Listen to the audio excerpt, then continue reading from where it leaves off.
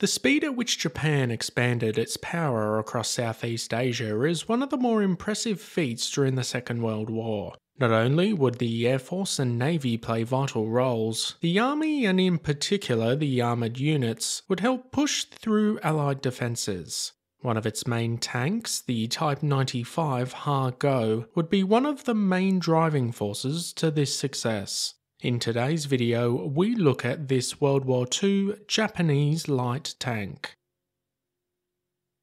If you enjoy this video and want to see more, hit that subscribe button. It's free and really helps the channel reach more history lovers like you.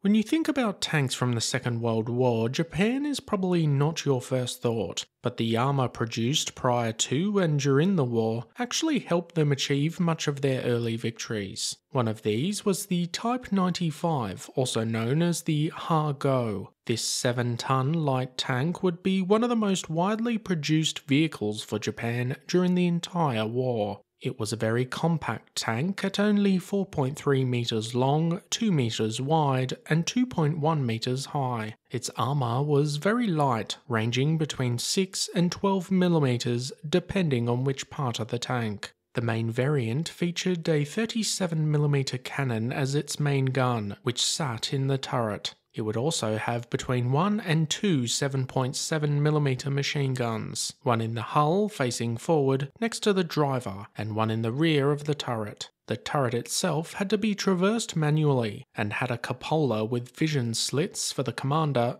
who also acted as the main gunner. He was one of 3 crew, which also included the driver and hull gunner. The 120 horsepower diesel engine allowed for a top speed of 45 km or 28 miles per hour, with a range of 250 km or 400 miles.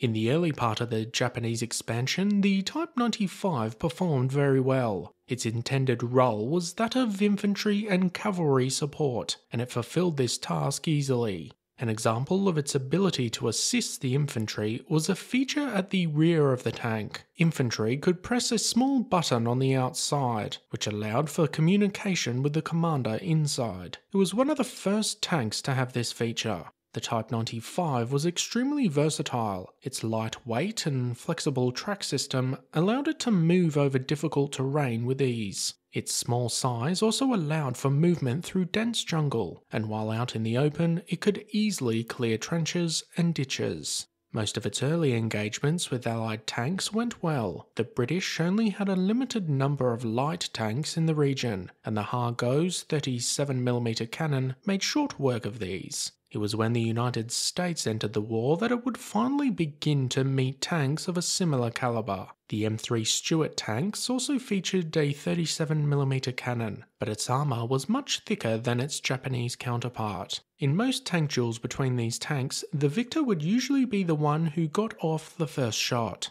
But it was the introduction of the M3 Grant and the M4 Sherman, who both had a 75mm main gun, which proved to be the Type 95's undoing. These cannons were far too much for the thinly armoured Ha-Go, and by this time it was 1943, and Japan was well and truly on the defensive. Some Type 95s were used as static bunkers, dug in along the beaches defending Japanese-held islands. While the Shermans found it relatively easy to knock out these Japanese light tanks, the infantry's weaponry also improved. The bazooka, along with the 37mm anti-tank gun, allowed Allied infantry to penetrate the thin armour. Ultimately, in the final stages of the war, the Type 95 was virtually useless against Allied armour, but with around 2,300 manufactured, it was one of the most widely used by the Imperial Japanese Army from the first days of the war right up until the last. Certainly an interesting and versatile tank from the Second World War.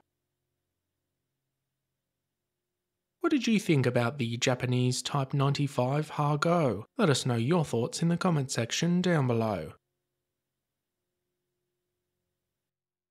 As always guys, thanks for watching. Be sure to hit that subscribe button if you want to expand your knowledge and join the growing Premier History community.